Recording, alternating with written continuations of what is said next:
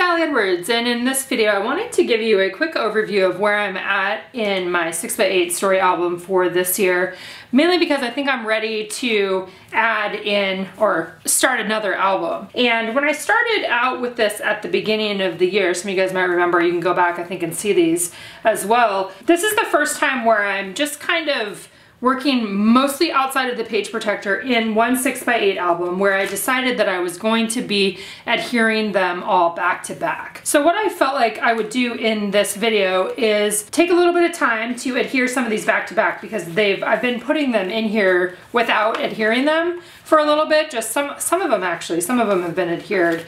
But I thought I would just take you through that process again of adhering them back to back, and then do a quick flip through here so you could see the different 6x8 projects that I've done so far this year. And then, like I said, I'll be starting a new album because this one is completely full.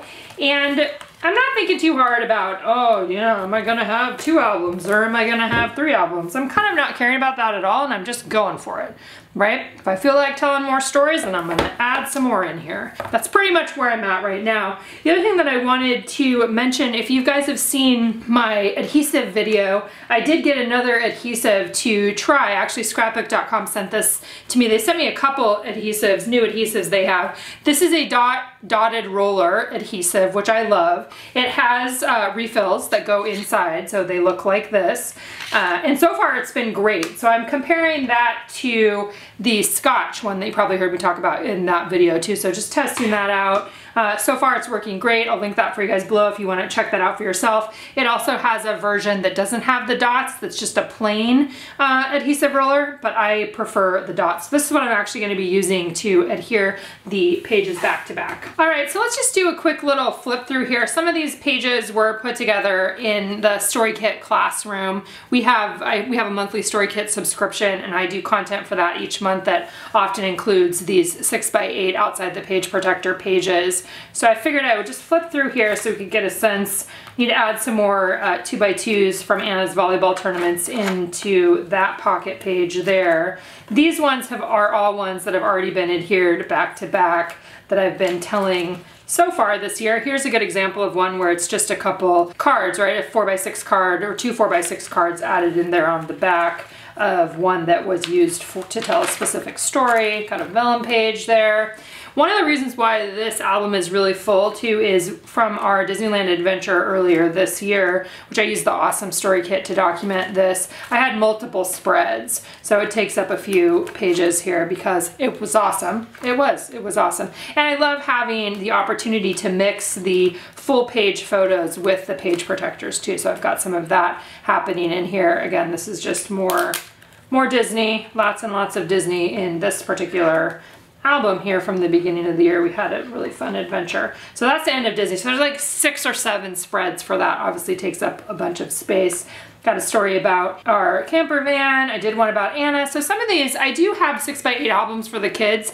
And so this particular story could have gone in her album, but I just put it in here. I think it doesn't really matter, right? I'm not going to spend a ton of time worrying about that. Then I did some with the Rainbow Story Kit here, like this guy. These are all here on YouTube where you can see the how-tos. And then this is where it kind of starts getting into the ones that I need to adhere back to back. So I'm going to go ahead and dive in and start doing that now.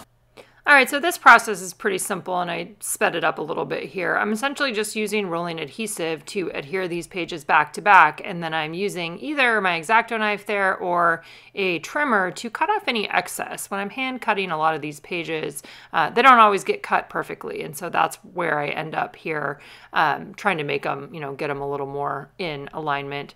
But I was actually pleasantly surprised at how little I had to do, how most of the pages lined up. For the most part. There was just a few that I needed to trim some of the excess off of.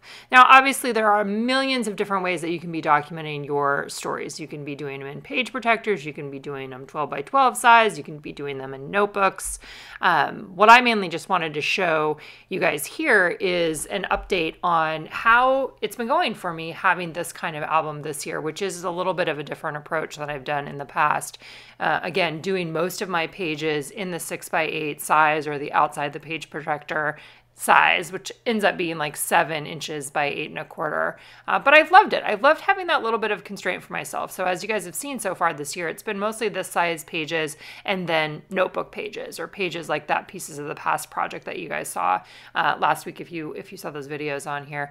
Just really embracing that for myself and running with it, because it feels like it is the way that I want to be documenting right now. So again, lots of full page photos, and then lots of opportunities to use the pages that are included in the story kits that are really those directed storytelling or prompt-based pages that are inviting me to tell specific stories.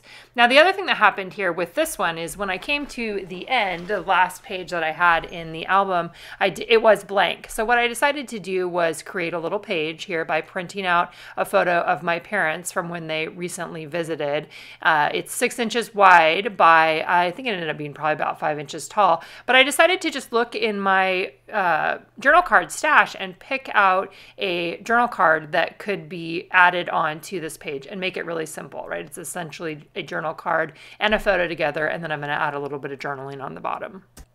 I love the reminder with this too, that pages and stories that we tell, don't have to be excessively designed or excessively decorated. Being able to dive into our stash of journal cards, pick out a journal card, pair it with the photo, and then write a little bit of journaling is a wonderful way to tell some of the stories of our life. So one of the things that you just saw happen there, I tried to use my 6-hole punch, but because I already had a dimensional embellishment on this particular page, I needed to grab my We Are Memory Keepers hole punch. And so I ended up doing that. Then I've got it on the back here. I'm going to add on just really simple. So using a rolling date stamp to add the date, grabbing a puffy heart sticker, and then adding on some journaling about when my parents were visiting.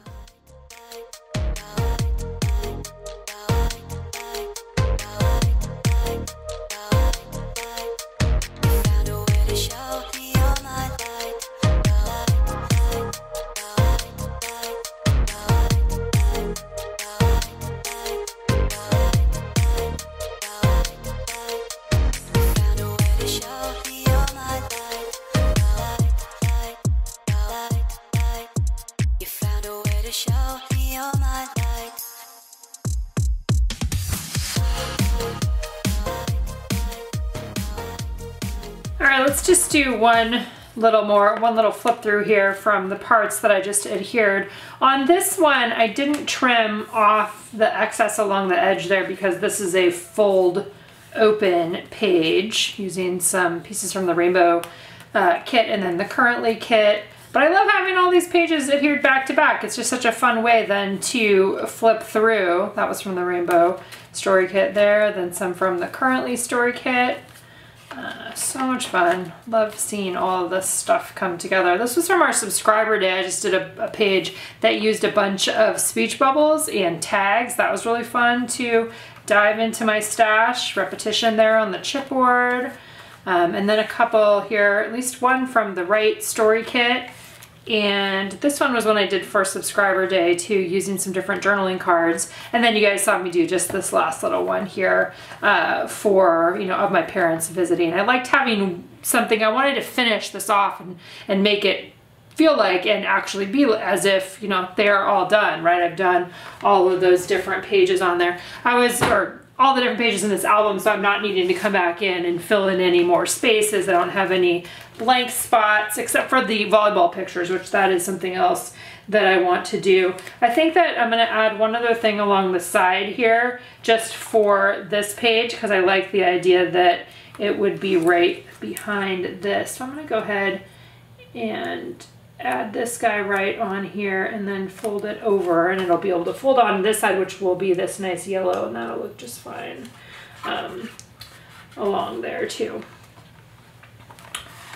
All right, so that's just a little look around the office day, a little bit something that I'm working on here. It's one of those things that's just keeping up, right? Keeping up, or not keeping up with stories, but keeping up with, the tasks. There are tasks related to memory keeping, but I loved starting off my year like this and looking forward to starting a second album now.